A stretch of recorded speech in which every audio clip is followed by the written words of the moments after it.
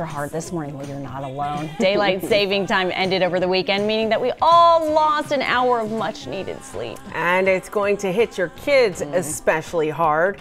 Here's how much sleep experts say your kids should be getting. Toddlers between 1 and 2 years old need 11 to 14 hours, including naps. Preschool children between 3 and 5 years old need 10 to 13 hours, including naps. And we want them to sleep that long, too. I would like to sleep that long as well. The second they don't have the sleep, it gets scary. School-age kids between the ages of 6 and 13 need between 9 to 12 hours of sleep, and teenagers between the ages of 14 and 17 need 8 to 10 hours of sleep.